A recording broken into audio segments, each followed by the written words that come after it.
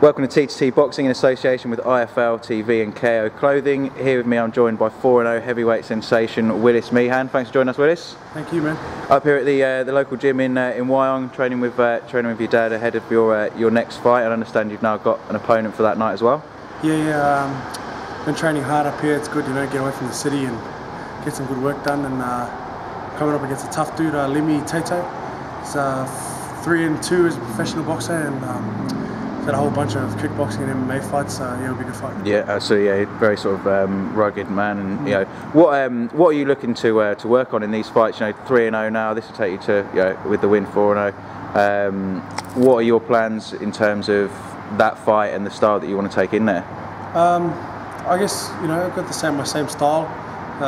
Very elusive, fighter from the outside, and come in and bang when I need to, and I guess just gaining experience from all these fights and picking up little things that are every time I get in the ring come out with something new. So looking forward to it. Is there anything that you've seen from yourself so far in sparring and in the ring that is going to be the key to winning a lot of fights? And obviously you had a couple of big knockouts, particularly on the Gill Fletcher undercard. That was a huge knockout.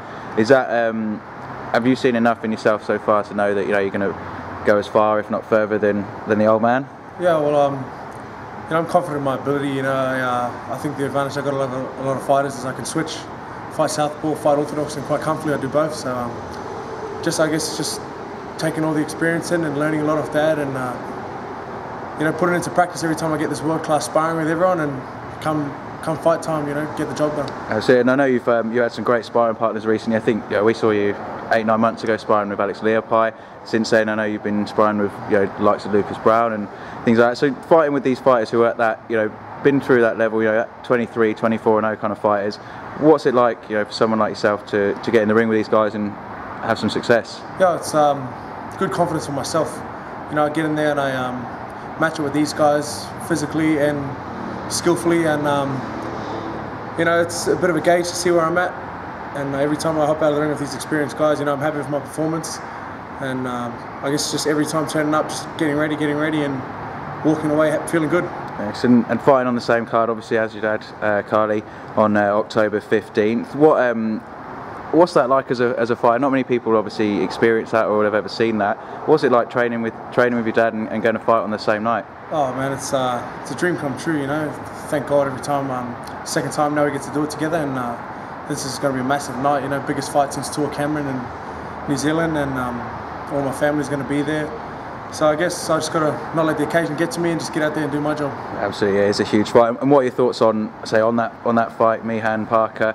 Parker's obviously the up and comer. Your dad's obviously the name that's been in that division for a long time in Australia, New Zealand. How do you see it going? You've obviously seen him in training. Yeah, well, it's a fantasy fight for the fans. Some people never dreamed of this fight happening, and I guess it's awesome for our family. Get in there.